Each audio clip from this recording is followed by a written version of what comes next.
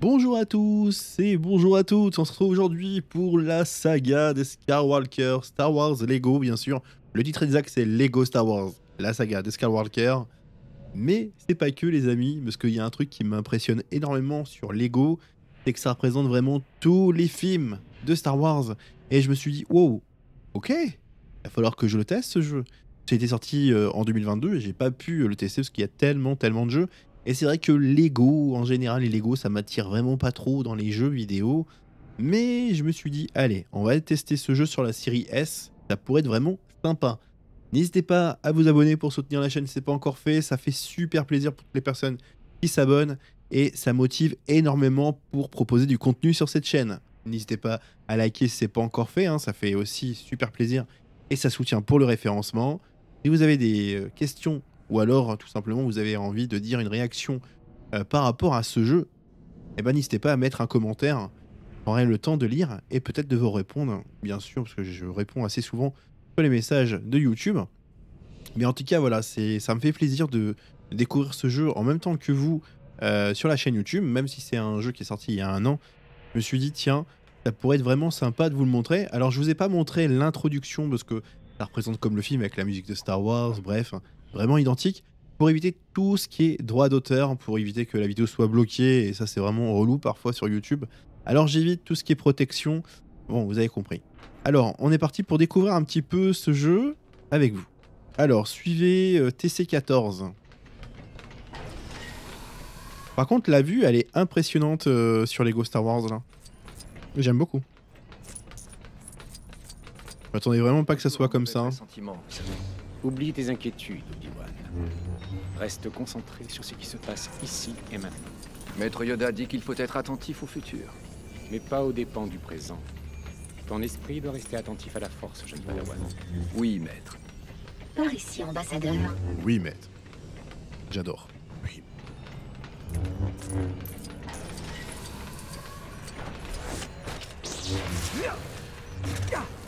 Alors, je suis un grand fan de toute façon tout ce qui est Star Wars. Mais c'est vrai, Lego, j'étais vraiment pas très emballé pour ce style. Mais à voir, ça peut être vraiment sympa. Alors, je sais pas si on peut jouer en ligne. Je sais pas du tout. Je me suis pas renseigné plus que ça. Logiquement, oui, parce que tout ce qui est Lego, normalement, on peut jouer en coop. Tutoriel, maintenez B et appuyez pour lever l'objet ciblé par la force. Ces gens de la Fédération sont des lâches. Les négociations... Et là, du coup, faut qu'on le mette ici. Quand elles finiront par commencer, est-ce normal que l'on attende aussi longtemps? Non, je perçois une peur anormale pour quelque chose d'aussi anodin qu'un simple litige commercial. Attends, on va le relever. Ouais. Mais c'est là qu'il fallait... Ah, voilà. Alors, attendez le vice-roi de la Fédération du Commerce.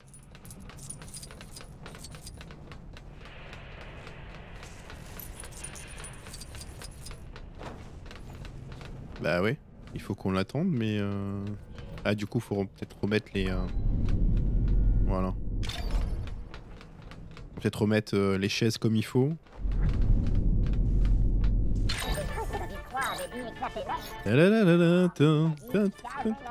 Oh, la musique, la musique qui est protégée. Je sens que la vidéo va être bloquée. Je ne sais pas pourquoi, mais j'ai envie de le dire.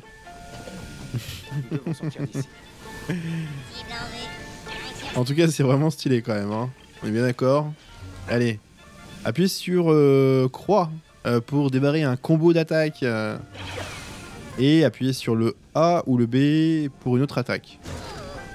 Et encore le croix. Ah, et encore. Ok. Pour faire les enchaînements de combos. Ah, d'accord, ok.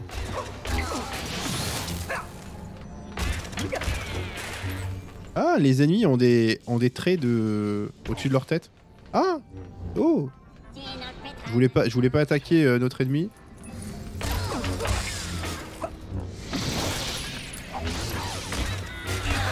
Franchement, c'est pas mal,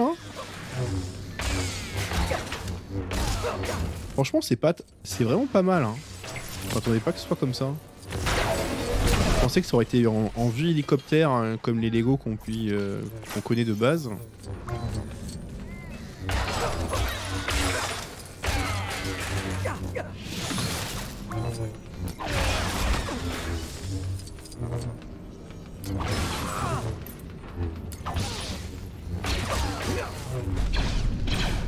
Par la force.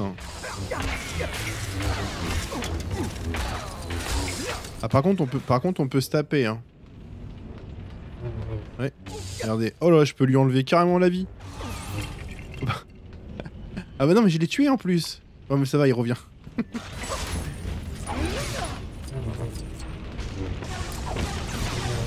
Alors. Ok, lancer le sabre.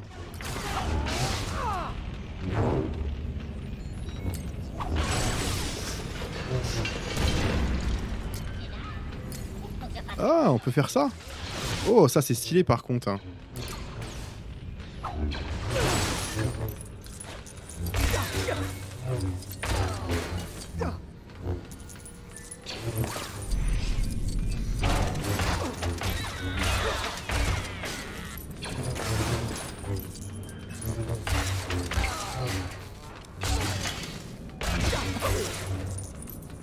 Il nous reste encore un ennemi. Ah non, non, c'est pas un ennemi. Fuyez le vaisseau de guerre de la Fédération du Commerce. Allez. On va peut-être suivre le chemin. Ce sera peut-être plus simple.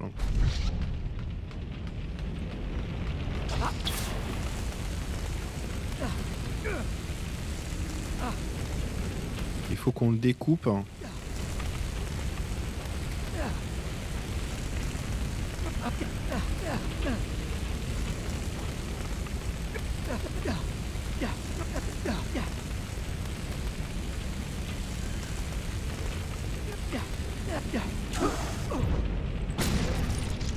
Ah ouais, stylé. Une armée d'invasion. Il faut aller sur la planète et alerter les navires. Continue l'histoire.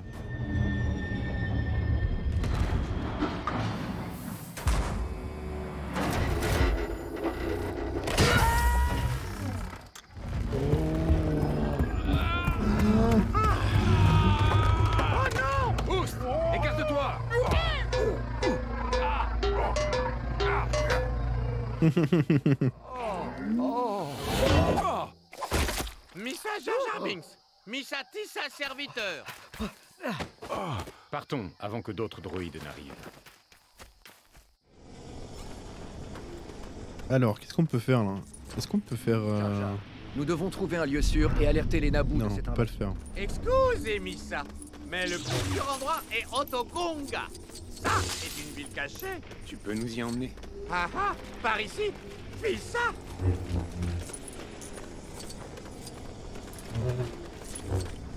Nous sommes sous l'eau, c'est Bono. Missa, avertir-vous, Gungan aime pas Gungan. Moussa, pas bienvenue. Ne t'inquiète pas pour nous. Ce n'est pas notre jour de toute manière.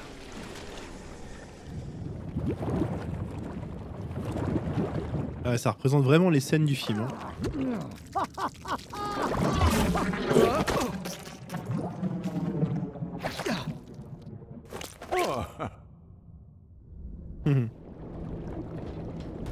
Moussa, stop là. Salut à Moussa, capitaine Tarbals. Missa revenu. Gaineniet Jar Jar. Viens chez Boss. Dis ça dans mon caca. Hein? Sauvage. Tu aurais peut-être quelque chose à nous dire, Jar Jar. Missa honte. Mais Missa banni. Missa oublié. Pourtant, il semblerait que ce soit utile de se rappeler pourquoi. Comme je l'ai dit, idiot. Tu veux bien nous dire pourquoi notre ami a été banni? Jar Jar gros ballot. Boum le gazeur. Zibouiller limousine du boss. Missa a dit. Ça a été accident. Oui. Jar Jar a accidentellement lâché le volant pour attraper ton reform miam miam.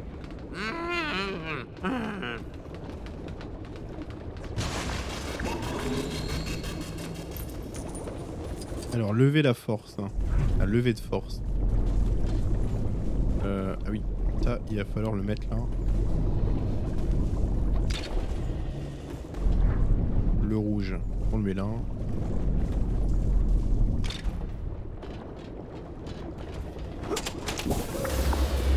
Ah, on peut même monter dessus. Oh ouais, stylé.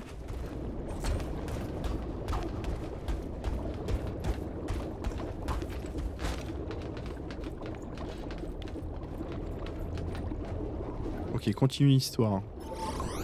Une armée droïde est sur le point d'attaquer les Naboo. Nous, ça, précis pas les Naboo. Nous devons les avertir. Nous, ça, donne-vous ça, un bon go. Chemin direct pour Naboo. Passe par noyau planète. Qu'allez-vous faire de Jar Jar Binks? Partez avec lui. Ah, mais oui, on peut partir avec lui. Forcément.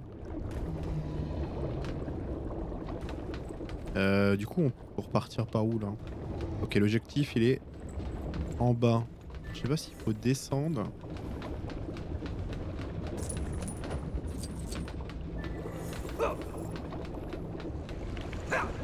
Il fallait descendre. Hein. Nous ça, voilà. Porte fermée. Mais laissez permis ça. Ok, faut que je joue avec lui.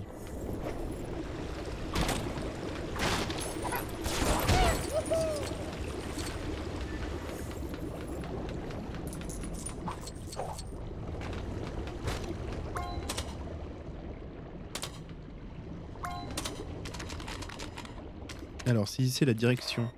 Ah, d'accord, ok. Au bon moment. Bon, ça va, c'est pas dur.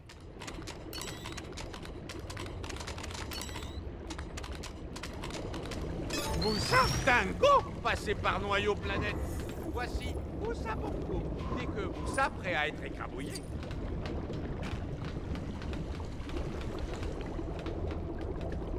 Alors, débarrer le niveau, un plus gros.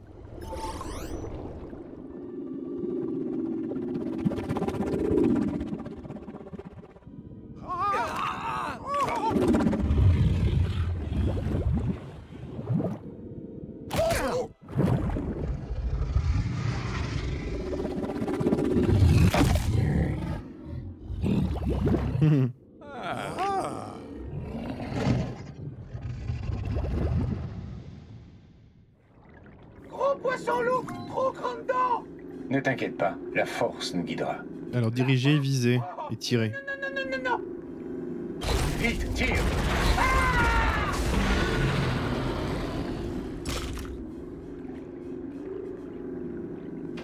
Il faut que cette créature se pousse. Tire-lui dessus, Obi-Wan.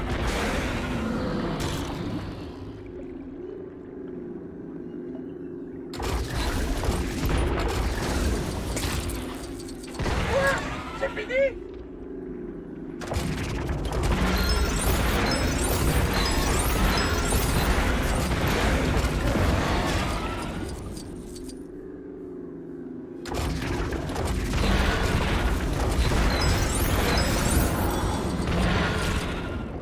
Nous a écrabouillés.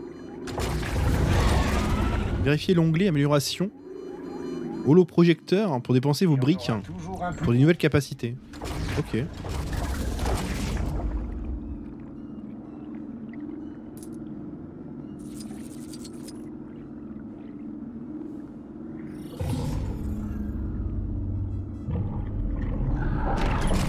On perd de la puissance. Reste calme, nous ne sommes pas encore en danger. Moussa dingo. Quand est le danger pour vous ça?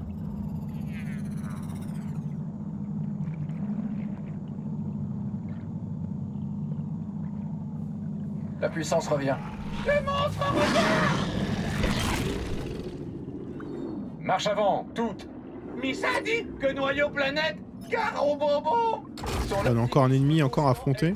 Le poisson loup.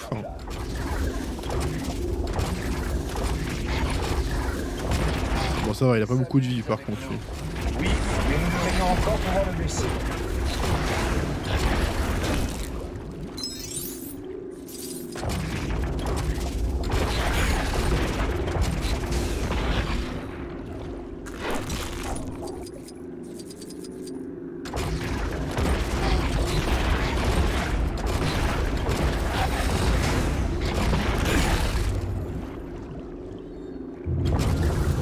Oh, il y a un gros qui arrive. Allez, mange-le. Notre ami a encore faim.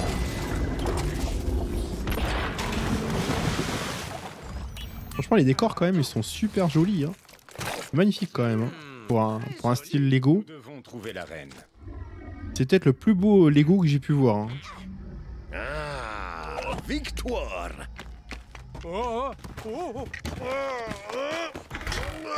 J'avais vu des Lego à l'époque, c'était Batman et trucs comme ça, mais c'était moins impressionnant. Celui-ci, il est vraiment impressionnant, ce Star Wars là, version Lego. Vraiment. J'aime beaucoup. Ok, jeu libre déverrouillé. Oh. Du coup, on a récupéré pas mal de pièces. Véritable Jedi. Continuer. Défi de niveau, c'est ouf. Nageoire bizarre, poisson, ronflou, ça on l'a fait, louf. Hein. Et tous les défis. Ok, ça c'est fait. Et le mini-kit. On n'a pas tout fait sur le mini-kit. En fait, il y a tellement de choses. Alors, qu'est-ce qu'on peut aller voir? Changer de langue, saisir un code, on s'en fiche. C'est pas ça que je voulais voir. Galaxie. Appuyer sur une touche pour rejoindre. Alors en fait, en local, hein, on peut jouer avec quelqu'un en local, hein, jusqu'à 2. Servez-vous des briques pour améliorer vos capacités. Voilà, c'est ça en fait, je voulais faire. Ah, voilà, c'est ça que je cherchais depuis tout à l'heure. Ok, maintenez A, appuyez pour déverrouiller sprint véloce avec une brique. Alors sprinter plus rapidement durant l'exploration de la galaxie, courez ou appuyez sur pour sprinter. 10% de plus, c'est tout. Ok.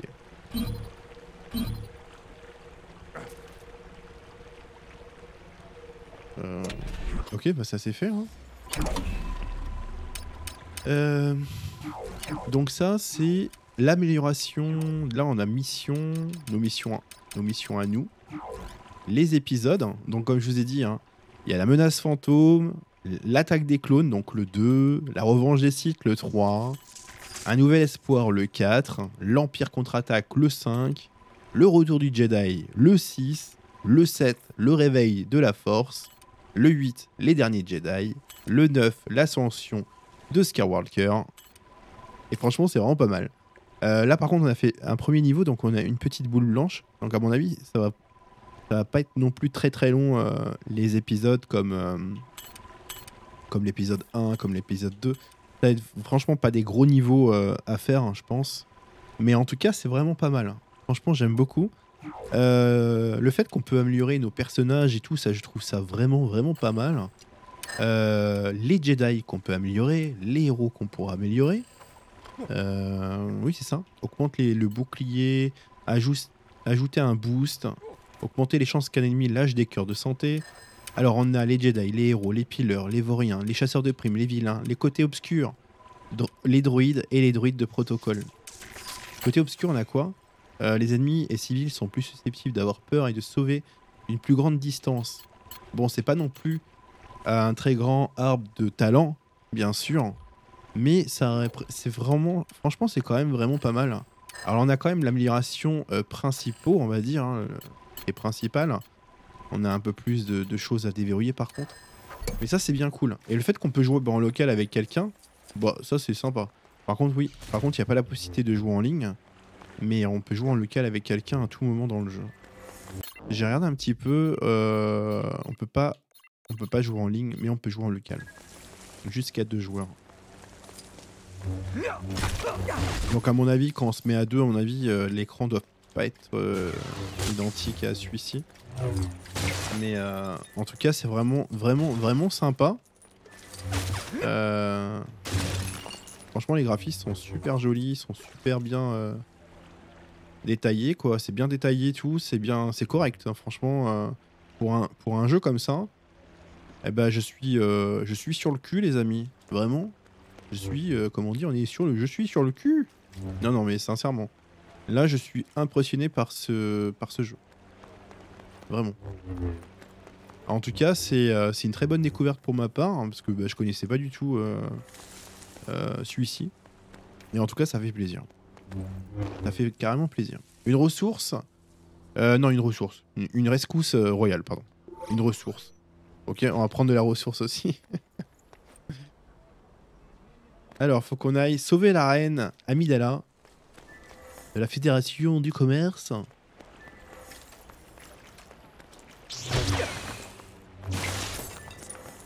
Alors, on y va. On va passer par là. Après, bon, bien sûr, c'est un jeu qui est très linéaire, par contre. Hein. Mais peut-être qu'un jour, il y aura peut-être un style comme ça en monde ouvert. Et peut-être que ça sera tellement stylé. Oh, il y a des ennemis, là. J'ai vu qu'il y avait des ennemis. On va y aller.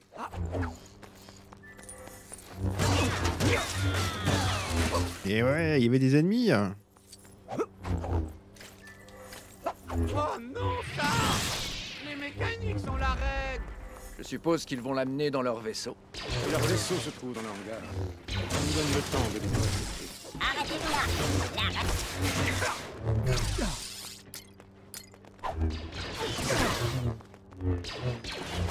Alors bien sûr, je pense qu'il y a de la musique derrière, sauf que je l'ai vachement baissé.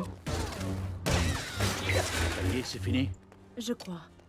Mais qui devons-nous remercier de nous avoir... Bah, remercie Obi-Wan Kenobi. Il est urgent d'entrer en contact avec la République. Vous avez des vaisseaux? Dans le grand hangar, par ici. Vous, ça, Caïd? Oh. Pas très loin. Restez tout près. C'est dangereux pour la reine ici. Nous devons partir immédiatement pour Coruscant, au sein de la République.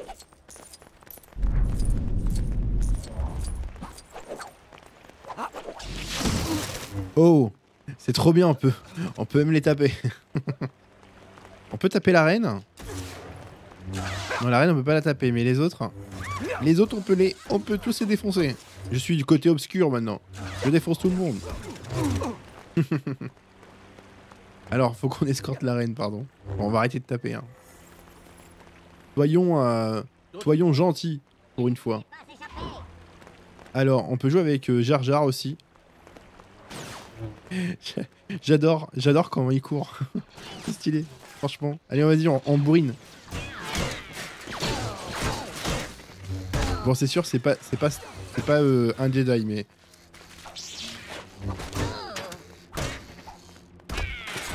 Il met des coups de savate, par contre, lui. Ah, on peut taper comme ça avec son truc.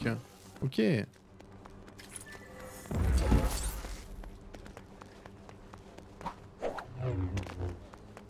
On a avancé un peu trop vite. Allez, on prend lui, le maître. Non, je préfère lui par contre. Je sais pas. Je préfère Kenobi. J'aime bien Kenobi. Après, je préfère Skywalker, mais comme on ne l'a pas, bah je pense qu'on y jouera avec lui à partir du 3. Ah, peut-être même pas, hein, peut-être à partir du 2. Ouais, dans le 1, c'est sûr que non, parce qu'il est petit, mais...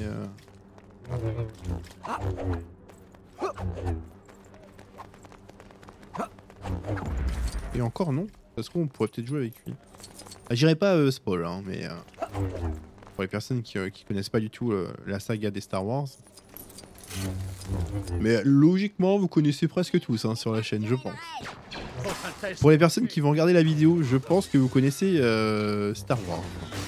Je pense que les personnes qui aiment pas Star Wars vont pas forcément regarder cette vidéo là. Ou peut-être ça veut rien dire, il y en a peut-être qui vont peut-être aimer et puis ils vont dire bon bah je vais peut-être me regarder les films, mais franchement les films vaut vraiment le coup, à part peut-être les derniers de Disney que j'ai pas forcément très bien kiffé. Mais en général, tous les Star Wars, en général, je les aime tous, à part les derniers.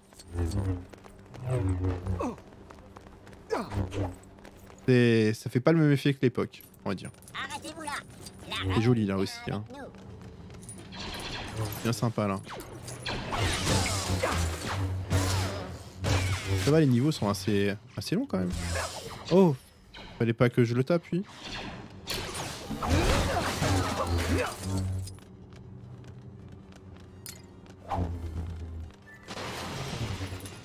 Attends, lui on peut lui parler. Lui nous apprend les astuces, les capacités, c'est ça? Terminer des déguisements, crochet, grappin, ouais. Ok. Voici le vaisseau de son Altesse Royale. Prêt à partir? Prêt à partir. Bah du coup nous je pense qu'on va s'arrêter là sur cette vidéo de Lego Star Wars, la saga de Skywalker. Comme je vous ai dit, hein, vous avez vraiment tous les épisodes Et pour éviter, bah, tout simplement, si vous avez envie de le faire, je vais pas aller plus loin. Comme ça, bah, vous allez découvrir vous-même le jeu. En tout cas, c'est vraiment très très sympathique. Et aussi, bonne nouvelle, pour les personnes qui sont sur Xbox, vous avez le Game Pass. Il est actuellement dans le Game Pass. Donc, amusez-vous bien. Et on se retrouve très prochainement sur une nouvelle vidéo de découverte sur la chaîne YouTube. Bye bye à tous!